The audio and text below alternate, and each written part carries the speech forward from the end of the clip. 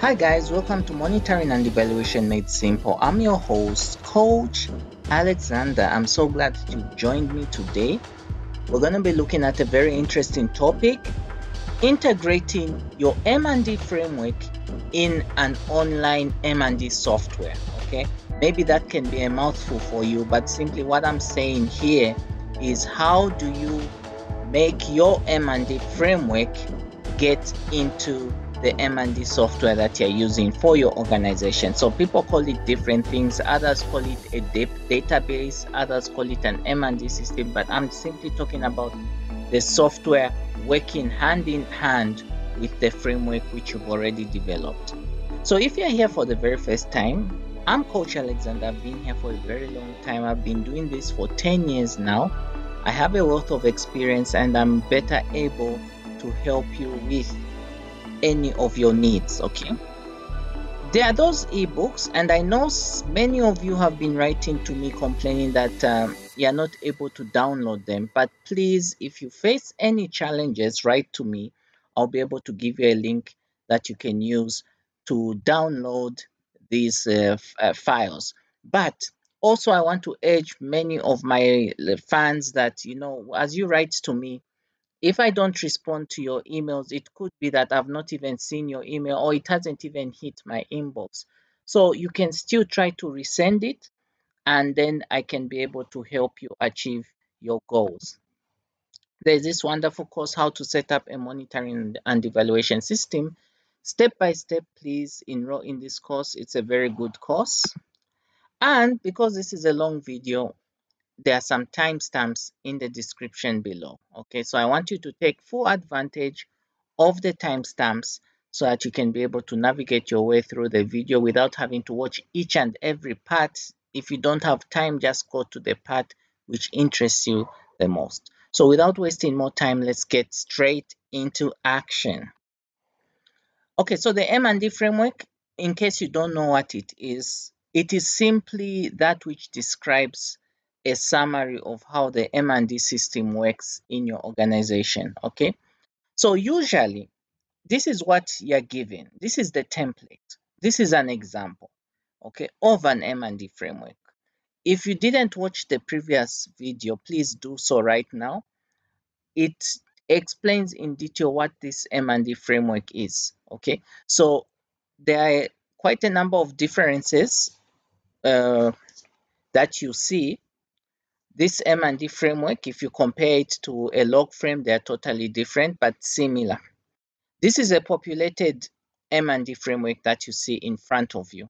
Okay, I talked about this in the previous video, but in case you're just seeing this for the first time, I would urge you to watch the previous video. Okay, so what are we really talking about here? We are saying that imagine you could actually, instead of just having this M&E framework the way it is, telling you who's responsible for what data you require to collect and how often you do it, instead of just having it on paper or in a Word document or in a PowerPoint presentation, you can actually have this fully operationalized on a system, an online system, an online database, simply put, an M&E software that is operational. Okay, now I remember I talked about this some months ago and I'm happy to talk about it again. If you've not heard of KPIlens, this is what I'm going to be talking about.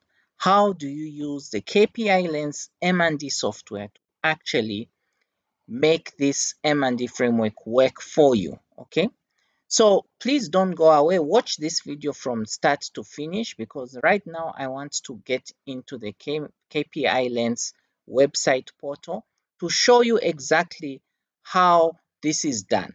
Okay, so now I may not be able to finish this video, because it may be long, but I'll do this in phases. So this video will just give you some kind of introduction. The next phase will actually give you the nitty-gritties of how this is done. Okay, so just give me a few seconds. We get into the KPIlens M&E software. Guys, welcome back. I hope I didn't take long while you were waiting for me to, Anyway, I've been editing this video, so obviously it didn't take long. So if you look on the page in front of you, I'm actually on Google and I typed KPI Lens. All right. So for those of you who don't know KPI Lens, they are a software M&E company based in Ghana. All right. So now what you do is after you've typed this on Google, you just go to their website really, and you actually it's quite amazing because they have quite a number of things to offer to an individual or an organization in terms of coming up with an M&D platform that works for you. So now look at this. One thing I like about them is that you can actually request for a demo, okay, and come up with these amazing reports using the software that they have to offer. Okay, I already have an account with these guys, okay, but and I'm going to show you the back end, but I just thought maybe because some of you are here for the first time, so I just thought maybe you could even appreciate what they're actually doing. There's data collection, okay, which is really important. So they offer secure data collection, mobile surveys.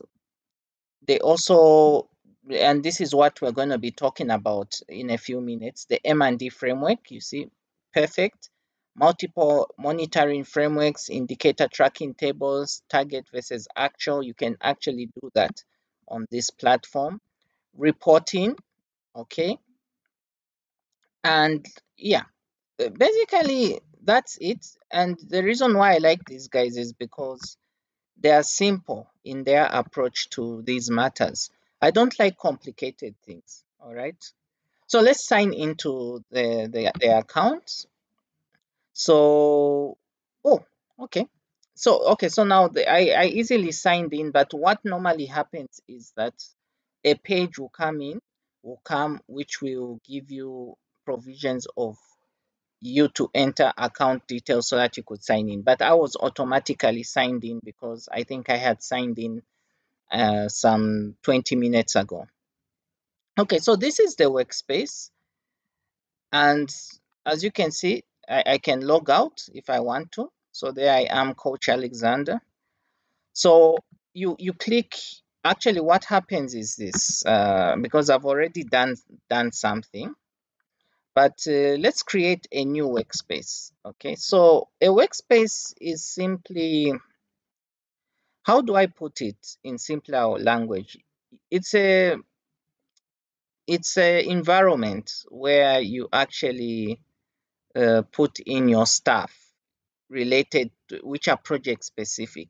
Okay, so for example, instead of if you've noticed, I already created one workspace. I called it M&D Made Simple, but in practice the workspace could be project oriented. So if you have multiple projects in your organization, you can actually name that workspace based on the project that you're implementing. So you can, let's name it as food security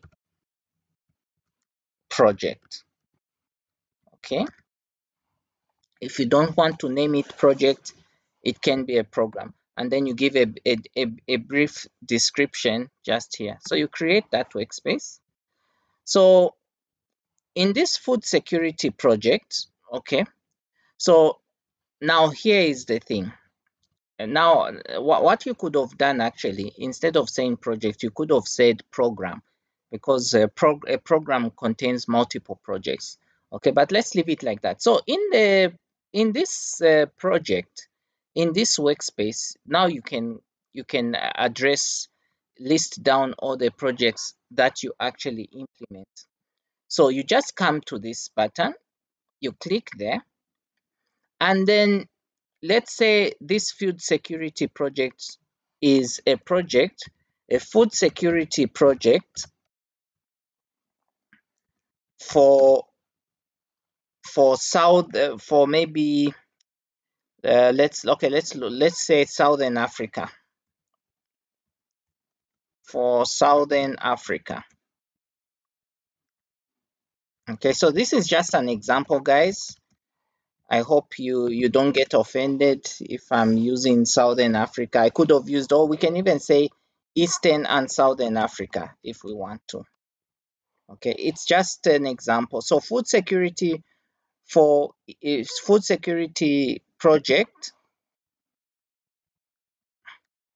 for East and Southern Africa. So now, if you come down here, it's asking you whether you want which type of monitoring framework do you want to develop for this project. So you can choose, is it the logical framework? Is it the theory of change? All right.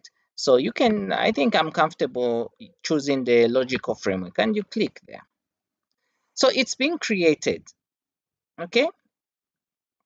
So now I already started something, and that's why they're saying continue from where you left off. Okay. So what you can do is I'll say begin from afresh. All right. Okay. So now it gives provisions for you to create a form. A form is the data collection sheet that you use. It gives provision to create now what we are calling the M&E framework for this project. Okay, so creating your M&E framework, you simply click there, and you need to give the name of the framework that you're creating. So I'm pretty sure that because this is a food security project for Eastern and Southern Africa, you simply just copy there.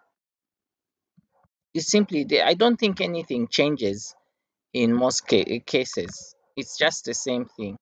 So you just copy there, and then you simply save it.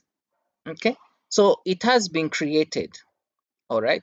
So now this is the M&E framework for the food security project for Eastern and Southern Africa. So now in every framework, you are going to have the overall goal, the indicators, the outcome, outputs, and inputs. Okay. So when you look at a goal, what is a goal? It's simply what you want to achieve over the years. Okay. So you simply click there and mention what goal you want to achieve. So, like in the food security project, your ultimate goal is to ensure that poverty levels are reduced. Okay, so that's your goal. So reduction in poverty levels of the rural poor. Okay, I hope I'm not boring you. I'll try as much as possible to keep this interesting, but I think it's important that I show you what is happening here. So you can see already reduction in poverty levels of the rural poor. This is the ultimate goal, the overall goal that you want to see. And then what are the indicators for this goal? Now, I'm going to ask you, what is an indicator? Okay, so an indicator is the actual variable that you use to measure your goal. You want to know whether indeed so there has been progress or not in the achievement of your goal.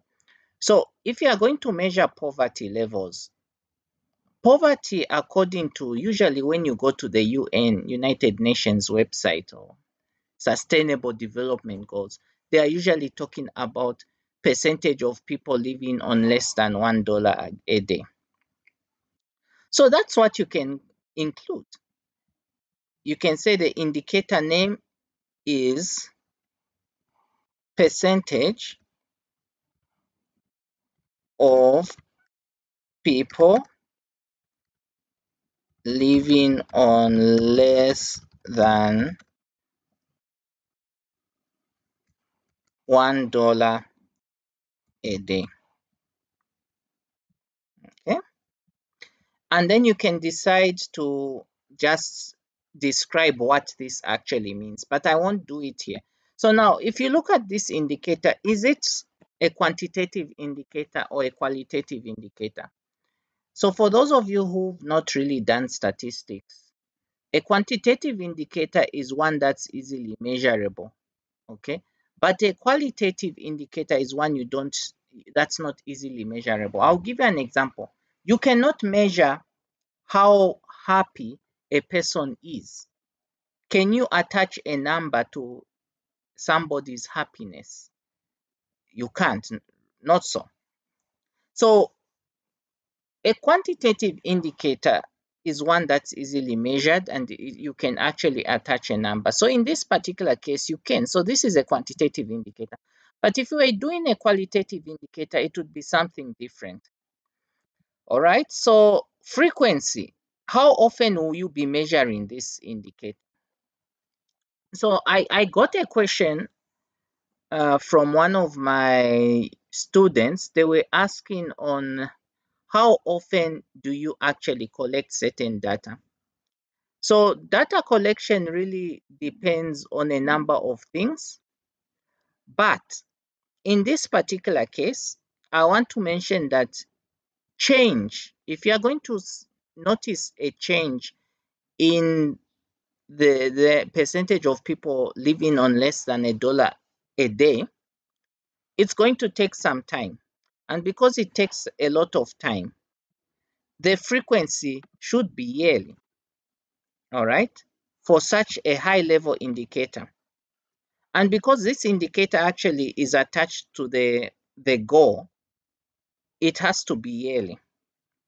I hope I'm not confusing you guys. So if you look at, I should have been able to save this content, but it wants me to add more content. So let's say you did a baseline. Okay, so let's say your baseline, and when I say baseline, it's the current situation. What is the current percentage levels of people living in poverty? Okay, so let's say, just for argument's sake, the percentage is 20%. Okay, so that becomes your baseline. And because you are starting this project in 2021, that becomes your baseline date. So you are able to save that, and now the indicator for the goal has been created. So now, if it comes now down, if we move down, you look at the outcome, the outputs and inputs, it also has the same thing. So I'll just finish this, then I'll show you a completed thing that I did a few days ago. So for you to achieve percentage of people, if you want to see people living in poverty reduce, there are certain interventions you need to have in place, which become the output. So let's say for you to achieve, okay, no, actually, this is not the output, is it? It's actually the outcome. Yeah. So the outcome, it's simply below, now it's below the goal. So if you want people to be free from poverty, income levels have to increase. So here you can say percentage, or you can say actually amount of income earned in USD. So now the question is, what type of outcome is this? This is a short-term outcome because it's definitely something you can be monitoring even monthly or quarterly. Okay, so we save it there. All right, so now for this outcome, you need to have indicators. Okay, so you can still have the same income level. You can simply say income levels in USD. Then you can provide a baseline. So like I earlier mentioned, the baseline is the current situation in the communities. So what is the current level of income among the beneficiaries? So it could be that the current income levels could be even less than $1 per day. So we can say $0.5 a day. Okay, and then of course that baseline we can put it today.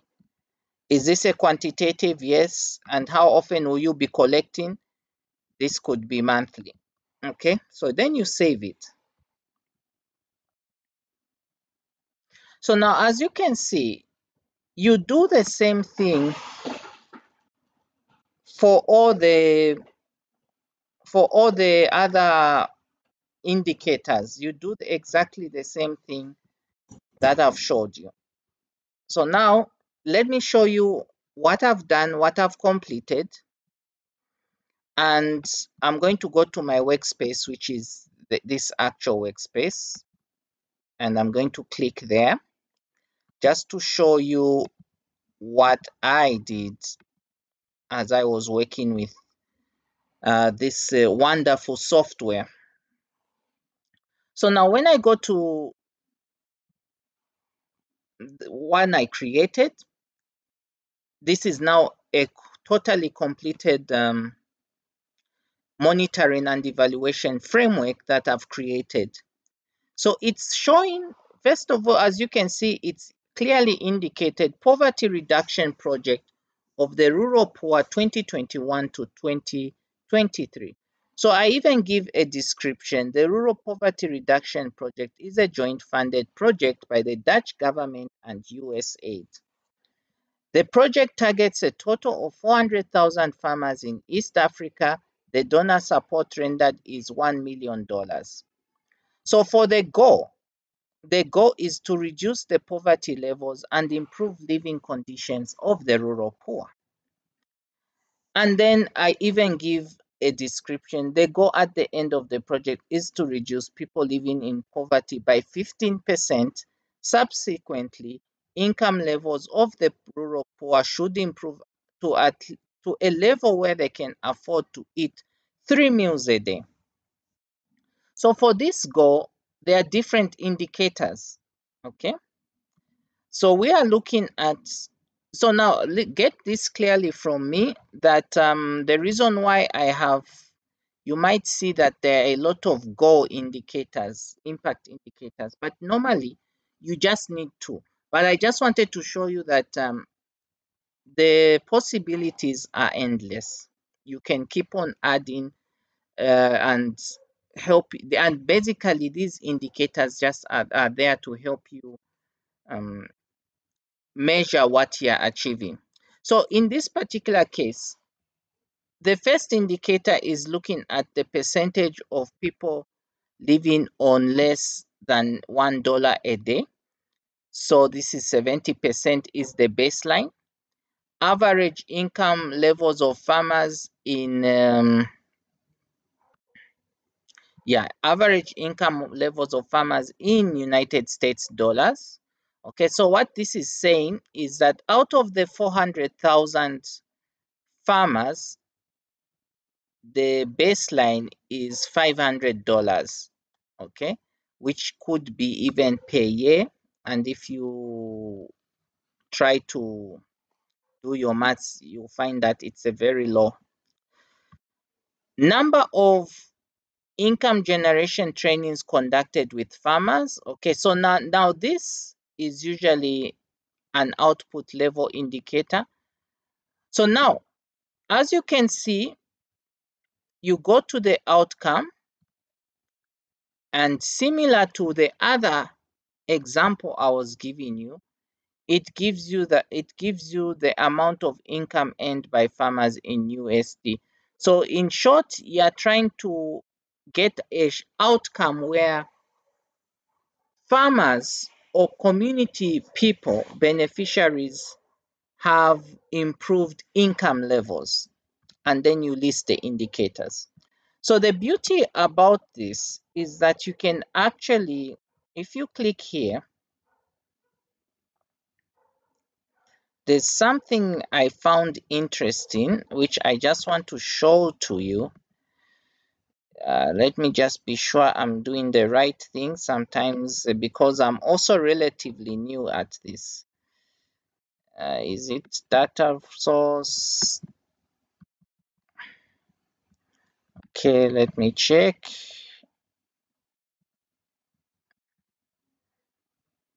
Okay, so this is the data collection form I created for capturing these indicators. I'll show you that in the next video, but I just thought of showing you something. I hope it can come, or maybe I'll do it some other time. Okay, this is what I was looking for, this. So when you click that icon, what happens is that it actually shows you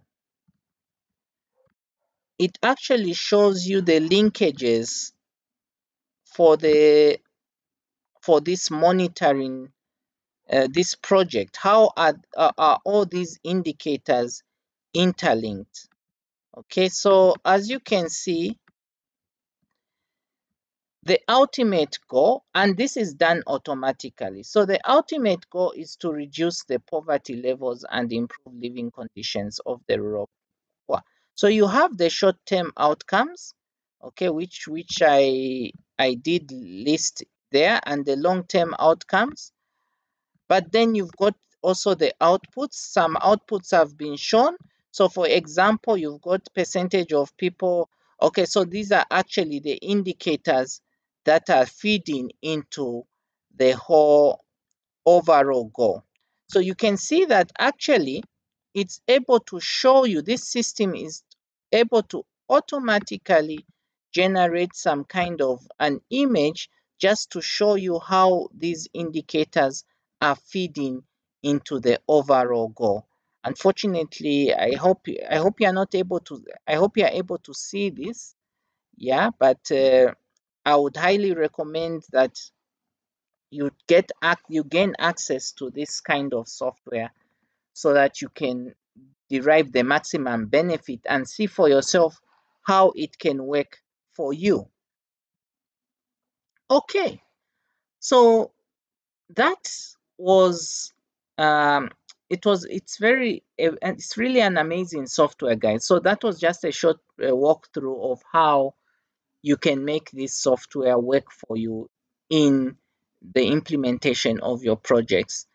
However, tomorrow, or if it's not tomorrow but in a few days time, I'm going to show you how now you can create the actual data collection forms that feed into the M&E framework. And then after that video, I'm going to show you how now that data collection form has been used to collect data and generate a report. So I really hope you enjoyed this presentation. I've been your host, Coach Alexander, and see you on the other side. Bye.